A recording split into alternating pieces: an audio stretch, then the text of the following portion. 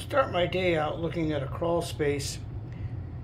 Whenever possible, I crawl in, take a look for moisture intrusion, look at the ductwork, look at the foundation, and I happen to come upon a crack that's leaking in the crawl space.